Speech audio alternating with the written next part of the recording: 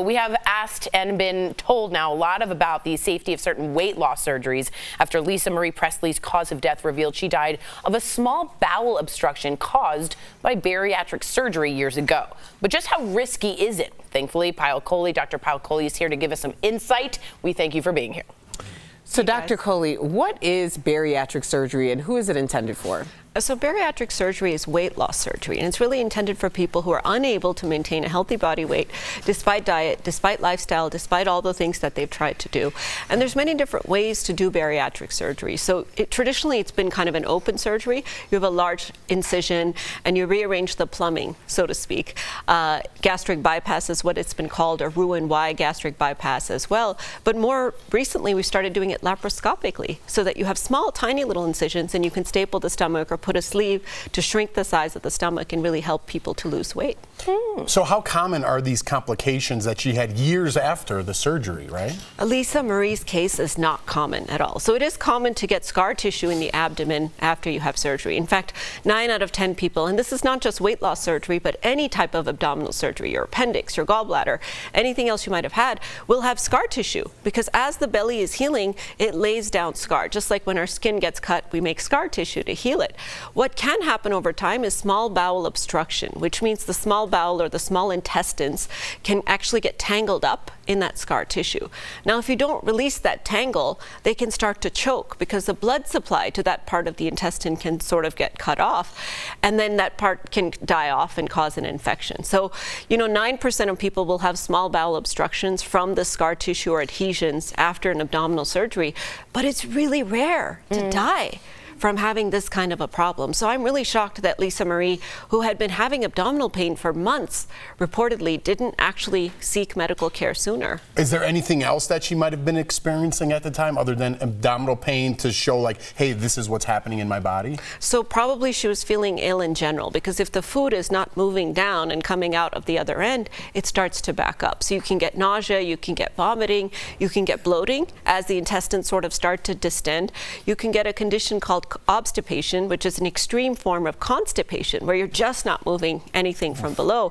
And the problem is it's a spiral. So the more constipated you get, the more nauseated you feel, then you reach for pain medications. And we saw that Lisa Marie had opioids in her system to help with the pain, and that actually puts the gut to sleep even more. And so then you've got a functional problem and a mechanical problem from the scar tissue. Man. All right, well, we're going to totally switch gears here. I want to talk to you about aspartame. I've heard about it when it's associated with diet sodas and even yogurt. Now, the WHO, the World Health Organization, they're saying that it might be cancer causing, but is this a bad thing? Because I know a lot of people, I think we all do that, like are addicted to soda, especially diet soda. And so, like, should those people be worried? Are you guys diet soda drinkers? I have a diet soda, baby, once, twice, 3 to 4, 5 times a week. Really? How many do you have? 3 a week. Why are you talking in that accent? Okay. Because I feel guilty about having it now that I heard the aspartame news. I feel asper-shamed.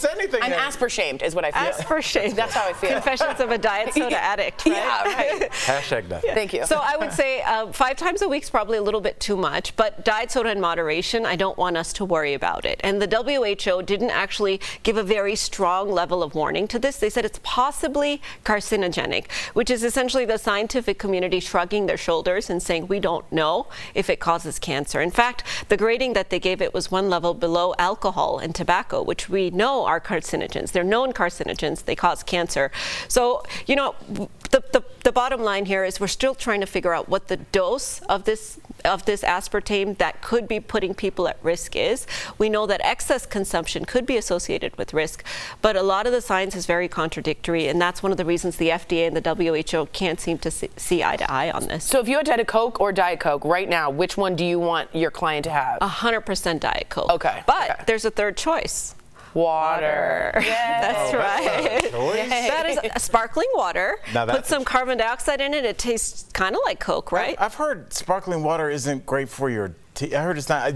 That's almost all I drink. Yeah. I heard that's not great for you either. Is that true? Well, anything carbonated can cause obviously changes with our enamel. It can also cause a little extra flatulence or gas formation. So you can burp a little. You can have a little more.